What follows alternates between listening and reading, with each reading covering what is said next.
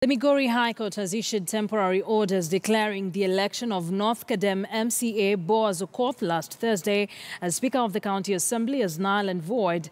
Justice Anthony Mrima gave the orders following a petition filed by lawyer Kerario Marwa under a certificate of extreme urgency. Marwa included Okoth as the first respondent and Migori County Assembly Clerk Tom Opere as a second respondent. In the orders, Okoth has been ordered not to act as Migori Speaker or conduct any assembly business.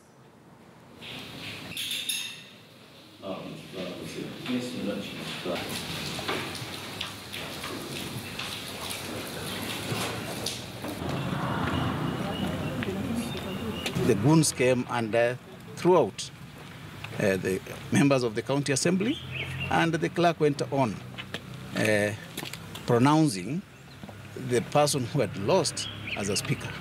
And for that reason, we came to court to seek orders for a declaration that whatever they did was illegal, null, and void.